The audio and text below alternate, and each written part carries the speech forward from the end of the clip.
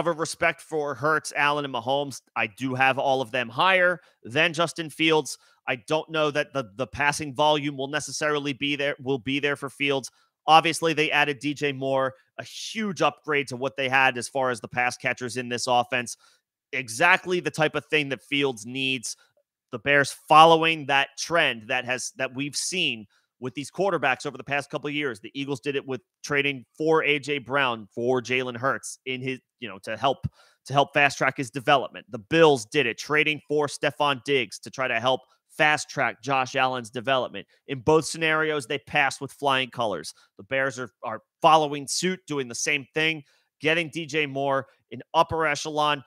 I think he's a top 15 receiver at the in the NFL. I do. He's been hampered by terrible quarterback play, being hidden on bad teams in Carolina for the start of his career, outside of maybe his rookie season with Cam Newton. Outside of that, it's been pretty murky for DJ Moore in Carolina. He's still put up strong numbers despite bad quarterback play. Now he goes to an offense where, yeah, the Bears have not been good in recent seasons in their own right, but now they have the pieces to potentially turn that around. I think Moore is a great situation for Fields, and I think Fields is a great situation for Moore. It's an upgrade for both compared to what they've had to work with for the first couple seasons of their career. Now Fields has that guy. I do like Darnell Mooney as a wide receiver too. By the way, draft him at cost. His ADP is in a full free fall from last year, and I think now he's in a much better spot, and his ADP is probably a little too low. But anyway, that's a testament to what I expect from this Bears offense, which is to take a step forward with Fields at the helm, with Fields at the controls. He's got QB1 rushing upside, which means you've got QB1 overall upside. If you at the quarterback position run for the most yards at the position, you're going to be in the conversation for overall QB1 fantasy finish as well. Fields has that upside. He averaged, I think, over 20 fantasy points per game last year.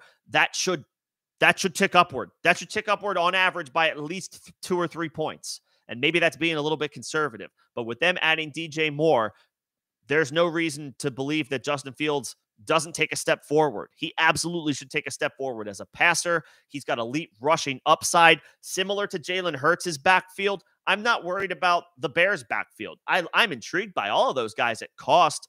Khalil Herbert has proven to be a rock-solid, consistent, efficient producer. I'm not worried about him taking potential scoring opportunities away from Justin Fields. They signed Donta Foreman away from Carolina. Donta Foreman had an excellent season last year. They drafted Roschon Johnson in, I think it was the 4th round. It's an intriguing little backfield that Chicago has put together.